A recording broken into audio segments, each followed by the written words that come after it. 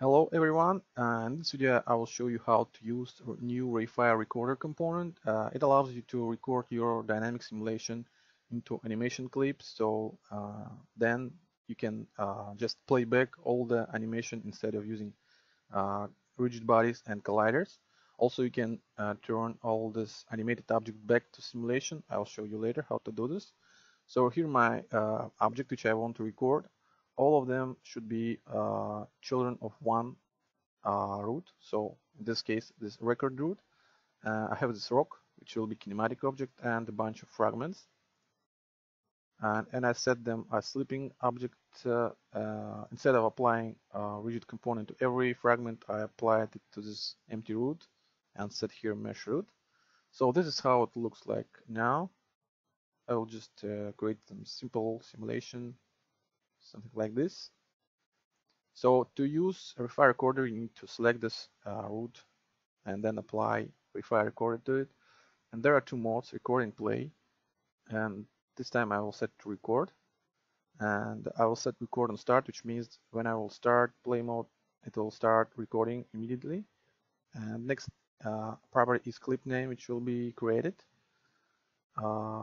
Next property is duration. It will create measures in seconds, so I'm going to create 5 seconds of the simulation, maybe let's say 8 seconds.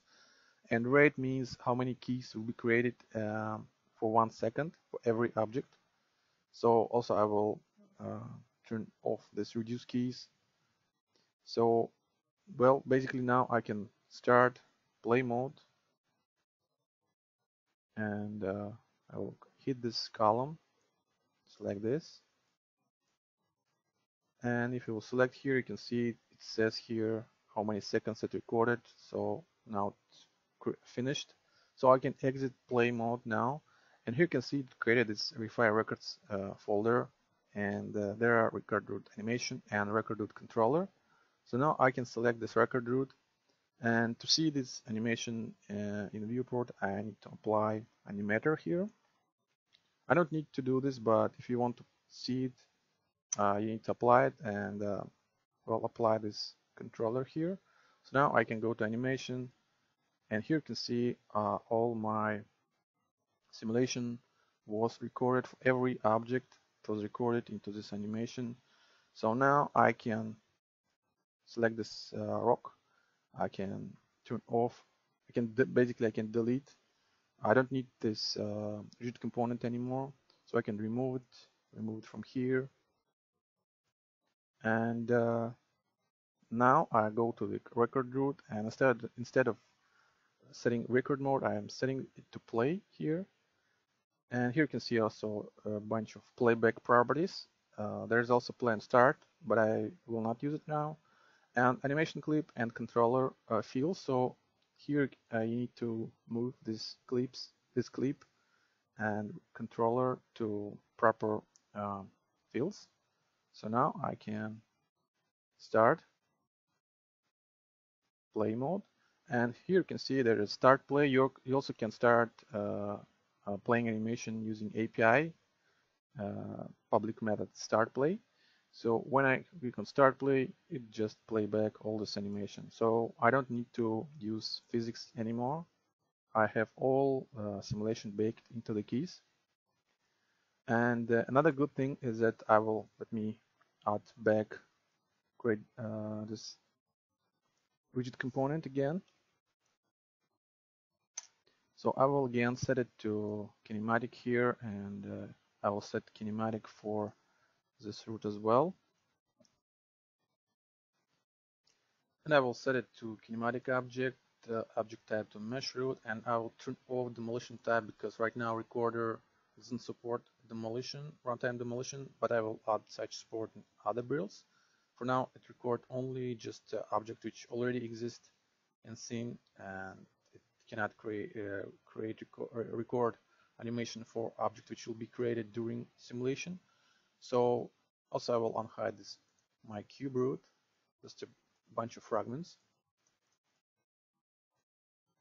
I will use this object also as a sleeping fragments. So right now I have a bunch of fragments which will be simulated during when I will start play mode. and another group which will use its animation clip uh, for simulation. So I'll start play mode, and now I can start play, and you can see how this column fragments, they just smash all these box fragments. So right now they are just a kinematic object. You can move them. They just smash everything on their way, and you can't affect anyhow to them. So this is how you can activate them. To do so, you need to go to this physics here, and using this activation properties, you can just hit here by collision, or you can use activator or anything else. You can, in this case, it will every kinematic column fragment will be turned back to dynamic object whenever it will collide with some other dynamic object. So now I will start play mode, and when I will start play,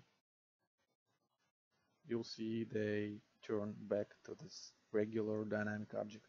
So in this way you can record some of your animation, and then at the moment you need, you can turn them back to the simulated object. So now just to show you how it works, I will change material from the concrete to heavy metal, so this time it will be much harder to move all these fragments.